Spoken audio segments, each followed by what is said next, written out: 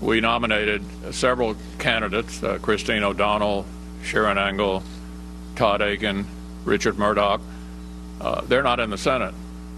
And the reason for that was that they were not able to appeal to a broader electorate in the general election. My goal as the leader of the Republican Party in the Senate is to keep us in the majority. The way you do that is not complicated. You have to nominate people who can actually win, because winners make policy and losers go home. We changed the business model in 2014.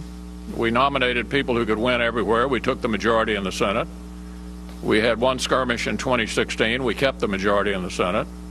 So our operating approach will be to support our incumbents, and in open seats to seek to help nominate people who can actually win in November. That's my approach. That's the way you keep a governing majority. Mr. President, sir, Mr. President. Welcome back to the program. There has been a feud that has been brewing for quite some time now. And it is something that I would say started in about 2010 and has moved forward from there. And that is the disconnect between regular America, Joe Sixpack, whatever you want to call us, the folks that are not in Washington, and the Washington elitist Republicans, the establishment. There is us versus them. And no bigger person to convey that difference was former White House chief strategist Steve Bannon. Steve Bannon, since he is no longer at the White House, has made it a mission of his to destroy Mitch McConnell and the establishment Republicans who blocked at every opportunity his ability to help make America great again. President Trump was elected to make America great again on a populist nationalist theme and policies. And he has been stalled by the elitist Republicrats and globalists in Republican leadership. So now you have a Bannon versus McConnell fight that has been brewing now for quite some time, certainly since he has left the White House. And you have President Trump smack dab in the middle of this, trying to mediate the two of them. Now, I have nicknamed Mitch McConnell the Kentucky Fried Chicken back in 2013 for many reasons. Number one, he's from Kentucky. Number two, he is a chicken and has been afraid to go against Barack Obama because he bought the line that anything that you do against Barack Obama, you're automatically going to be painted as a racist. Well, he bought that line, hook and sinker, and therefore now finds himself in a constitutional crisis in which President Trump, unfortunately now, has been acting and has to act like Barack Obama had to act, which is, again, to get things done through executive action. We've seen what he's done lately with Obamacare and getting rid of the ability to not be able to sell it over state lines. He's now released that, and I believe there's more coming. He's going to do more to dismantle Obamacare. We saw what he did with the TPP. We're seeing what he's doing right now with NAFTA.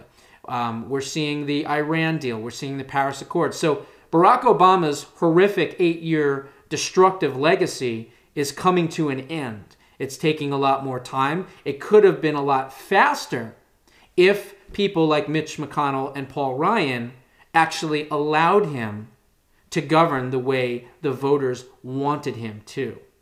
So that's why I nicknamed him. And I nicknamed him that because of silly comments like he said in 2014 when he said, we will, quote, crush the Tea Party. And then recently, he said that we will support those candidates who are incumbents regardless of who their challengers are.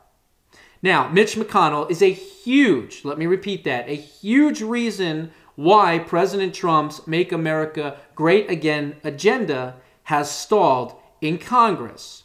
He is one of the main culprits and reasons, of course, with John McCain and Jeff Flake and Lindsey Graham and Lisa Murkowski and Rob Portman and many of the others. I think I said John McCain and some of the others. But ultimately, it is the upper management, it is the upper leadership, if you will, in the Senate and the House that dictates policy. and they have fallen. They have decided that they would rather be in the minority, possibly in 2018, than to have the responsibility of governing, and or the fact that they hate the president so much that they're willing to sacrifice not only his agenda and his policies, but also their own power just to make sure that he is not successful. That is very, very evil, and it is very, very sick. And it is exactly what I have said is happening since the very inception of his White House. Now, along with Paul Rhinoceros, and the reason I've called him that is because he's the biggest rhino in the House, and he is the Speaker of the House. The Republican leadership is weak, ineffective, feckless, and adversarial.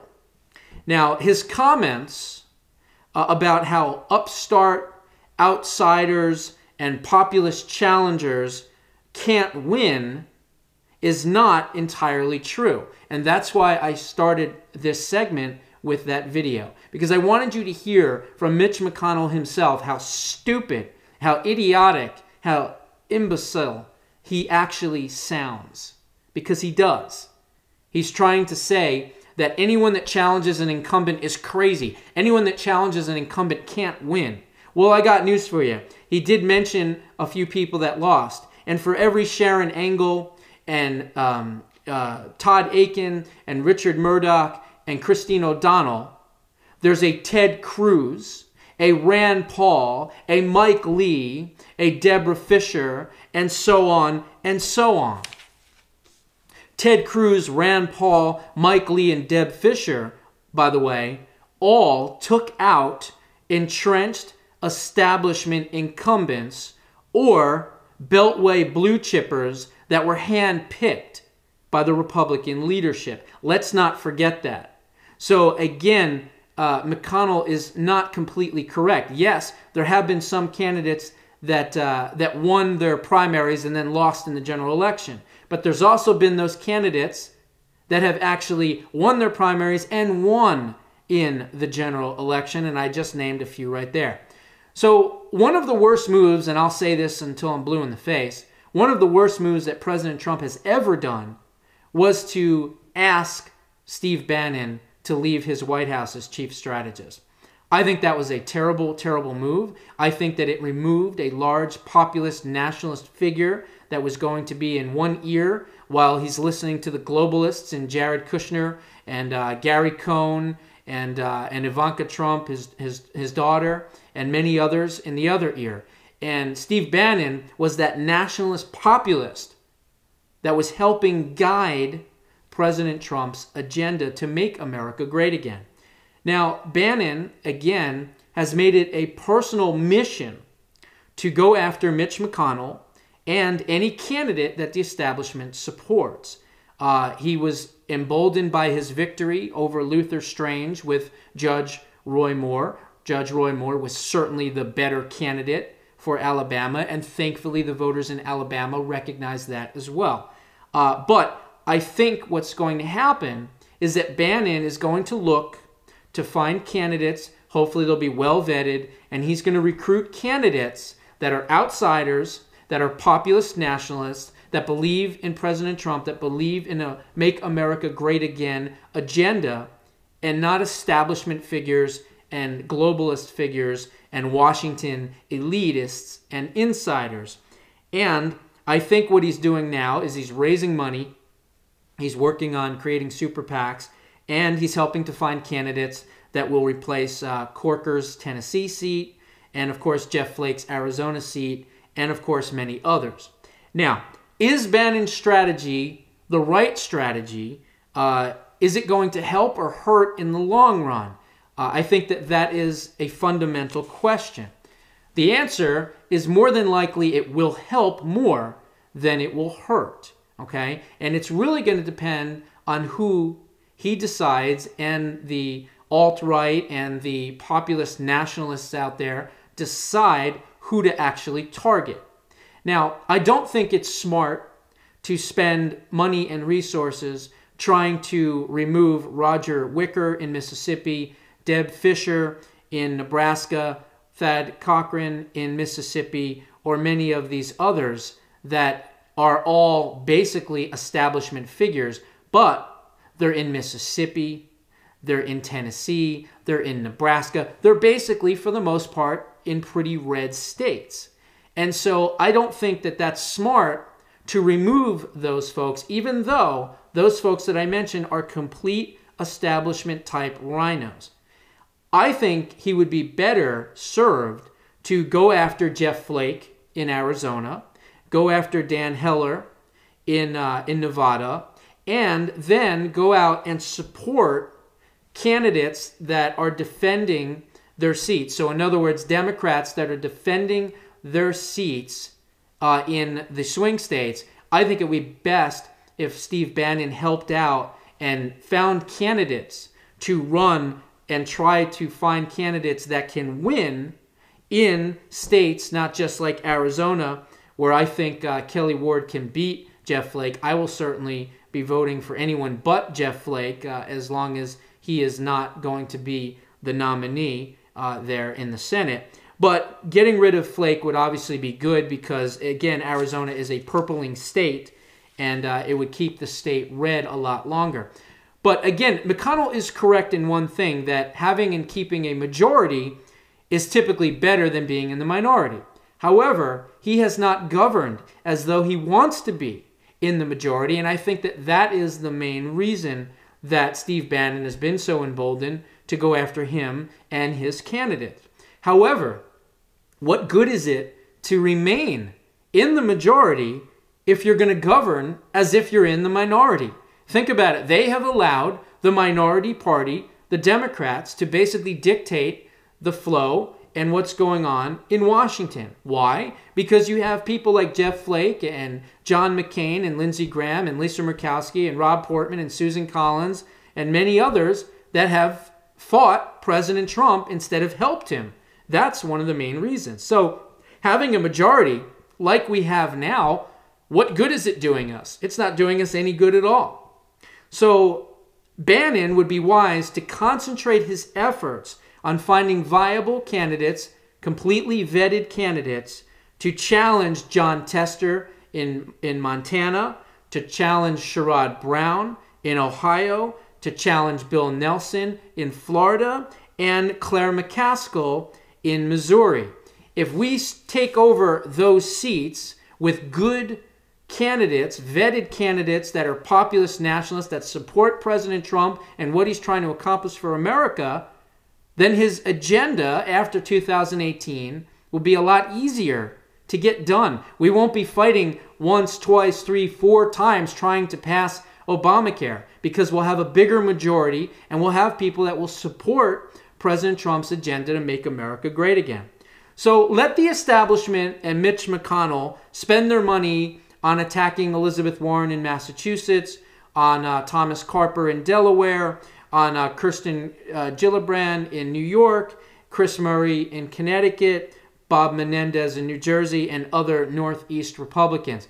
We should not be spending any money on those types of races. Let the establishment and Mitch McConnell blow the money on finding candidates that are, Democrat light, because that's all you're ever going to find from a Northeast Republican. You're never going to find a strong Republican, although I would say President Trump is the exception to that. So let them spend the resources and money trying to find people to fight against and to take some of those seats, where we take the collective efforts, money and resources, and put it into the states that are the swing states in which we can win those seats, where we have a better opportunity to win those seats and to make the majority in the Senate much larger.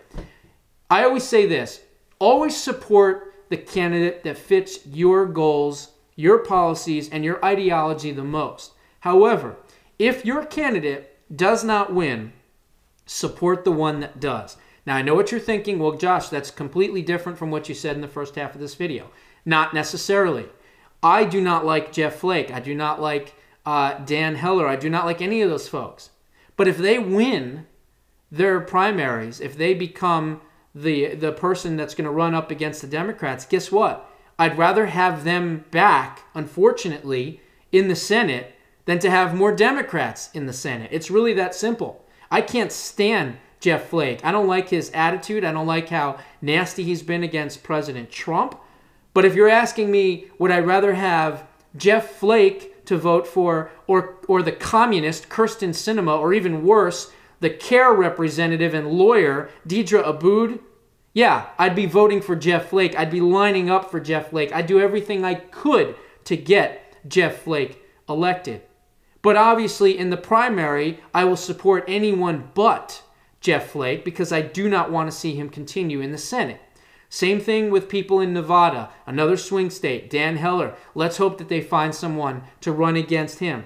Let's hope that they find other people in other areas to run against some of these incumbents that are weak establishment incumbents and or weak Democrats like Tester, McCaskill, and many others. Because the bottom line is when we stay home, the Democrats win.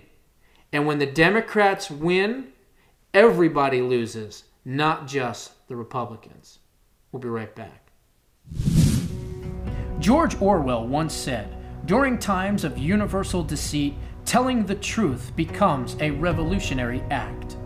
I am a truth seeker and a truth teller, and for that, I am now a target. What do you get for exposing the American Red Cross and their donation practices? How about a target on your back? What do you get for exposing the real hate group, the Southern Poverty Law Center? How about the left reporting your videos to Facebook, Twitter, and YouTube? And what do you get for exposing the litigation practices, harmful associations, and suspect marketing tactics of the Susan G. Komen Foundation? How about complete censorship, threats of litigation, and demonetization of my videos? Telling the truth in the year 2017 and in the future can be a dangerous thing, but I will continue to do just that.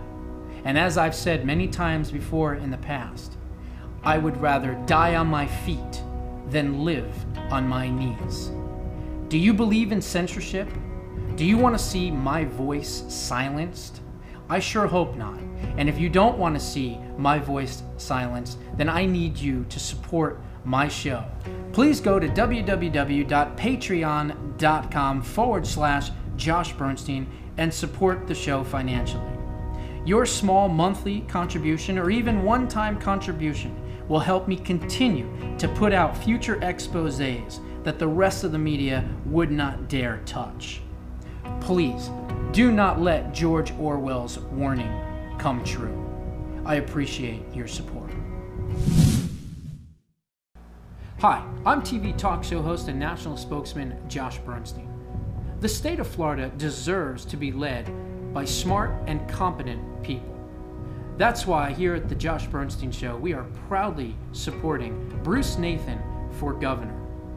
Bruce is a strong and principled conservative who will bring states' rights and constitutional values back to Tallahassee.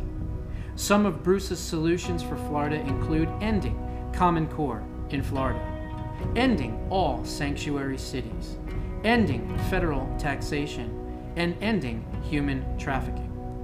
The state of Florida will no doubt be once again a vital component to President Trump's re-election chances. That's why it is imperative that the governor of Florida be a huge supporter of our president. Please go to brucenathan2018.com and help make Florida great again by donating to his campaign today. Hi, I'm Josh Bernstein, TV talk show host and national spokesman for the Association of Mature American Citizens, or AMAC for short. AMAC is the conservative alternative to groups out there like an AARP. We have all the same types of products and services for folks 50 years of age or older.